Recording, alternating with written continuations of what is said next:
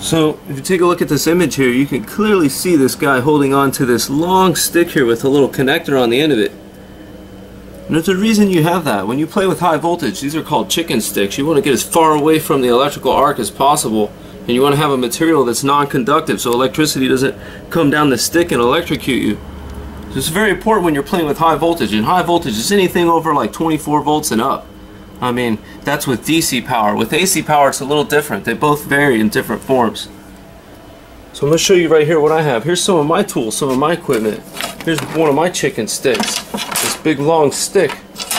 You'll see why I have this huge long stick like this, especially when you're playing with high voltage. You'll see goggles, things like that to protect your eyes. I mean, you'll see some of this stuff in these images. You can clearly find it if you look for it.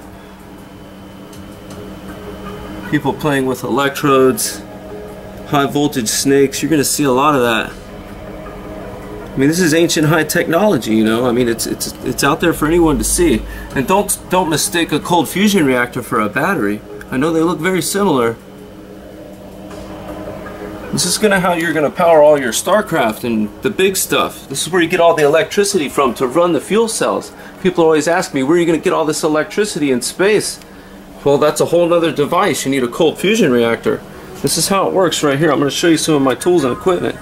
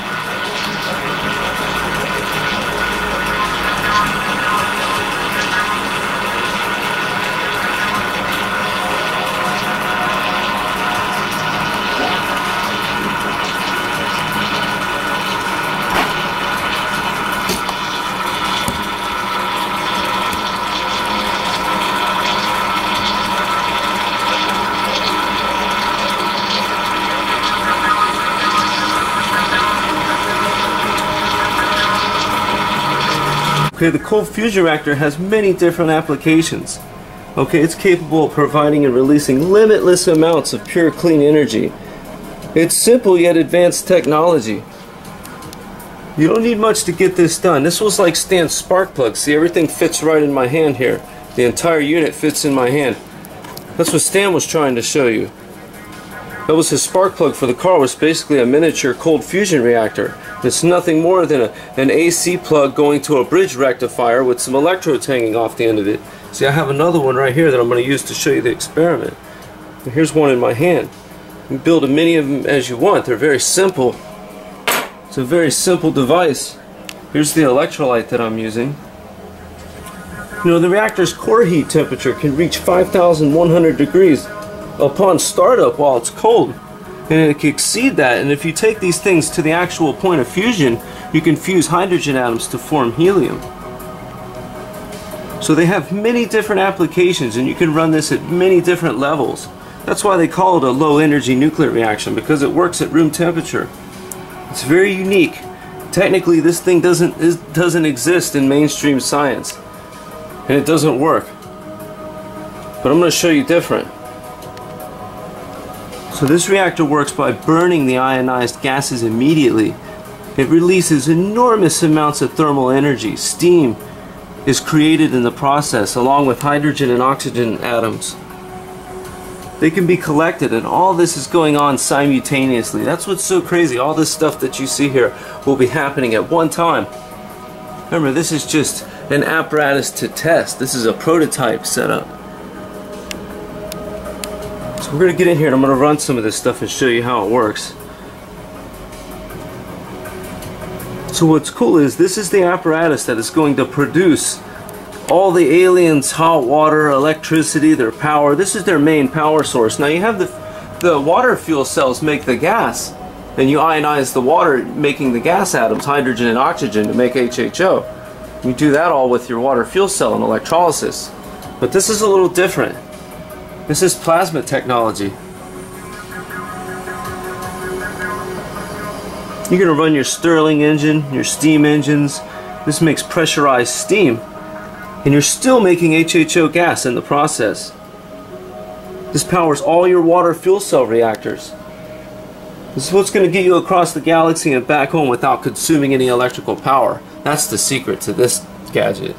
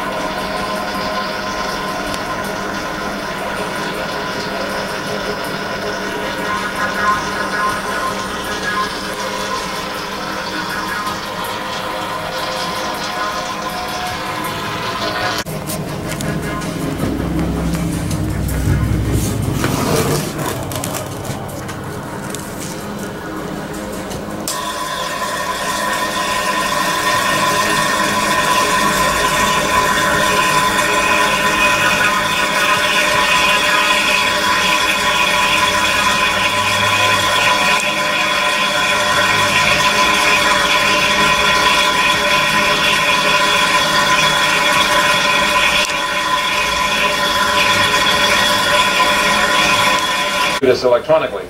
The unit that you see right here, we call this a gas processor, and basically what we're doing is we're ionizing the ambient air gases that is now going into the process, and this allows us to trigger and use the hydrogen fracturing technology and tapping into a higher energy yield coming from the hydrogen. The unit you see right here, this is referred to as a resonant cavity. Water is now fed into the resonant cavity through this water tank, and as such, we now expose the water to a very high intense pulse voltage field and restrict the amps, and therefore the electrical polarization process now allows us to release the hydrogen economically from water.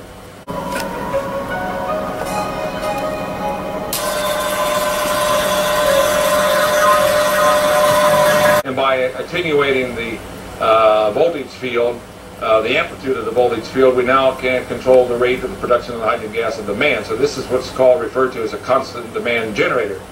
We also now extend or allow the voltage amplitude to increase even to a higher level and allow the water atoms to go into an ionization state, which gives us the ability even to produce a higher energy yield by producing more hydrogen gas on demand.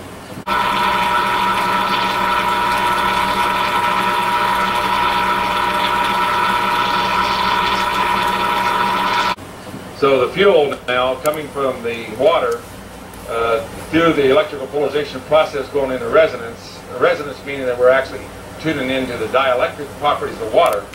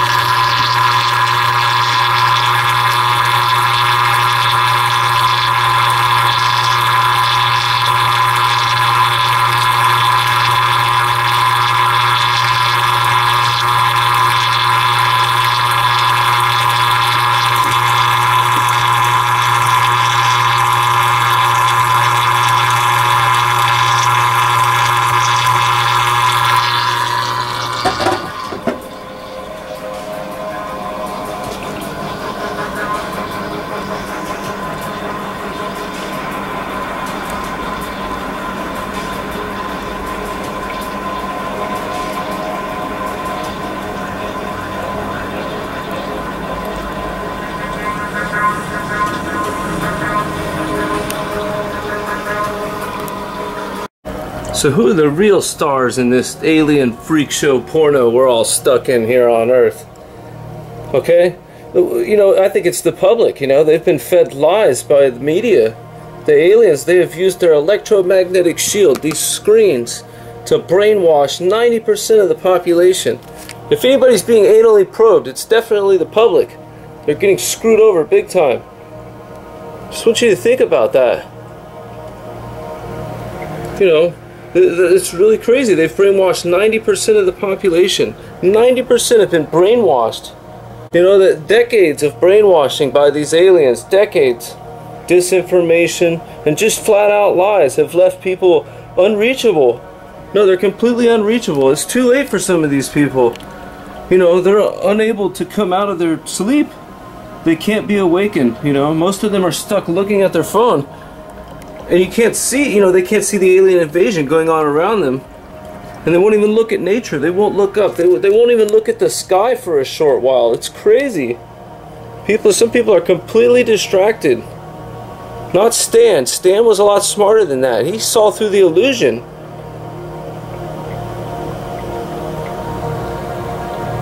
Yeah, where most men would have gave up, Stan stuck in there. Stan didn't give in to the aliens. They tried to buy him out with the women and the money, and he didn't fall for it. No, Stan stuck in there. Most people would have sold out, but not Stan.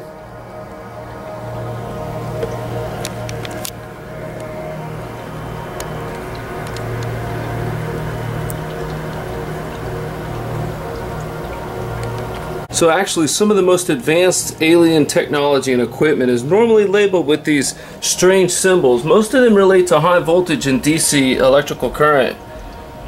You know, this is what powers their advanced technology. These symbols, they left these labels on just about everything they had. And you could see how you could take a battery and easily make a higher voltage using sine wave inverter and then just rectifying it back to DC. So you could do that in a car very easily and get the cold fusion reactor to run. You could combust the gas right in the engine if you had Stanley Meyer's water fuel cell injector. You know, I don't have that laying on the table here, but you can clearly see these symbols. Once you start looking at electrical symbols, you can clearly see this stuff. I mean, if you play with it every day, when you go through here and look at connectors, you know, switches, especially switches, you'll see these connections. It's really simple stuff, some of it. Remember, unlike charges attract, like charges repel. Advanced yet simple technology.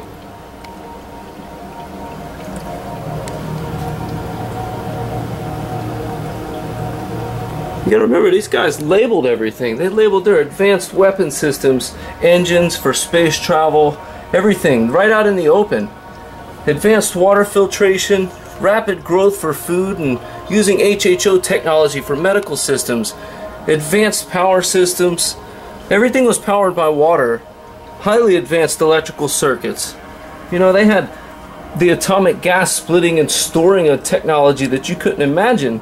They had CFR, WFC, both these things mastered.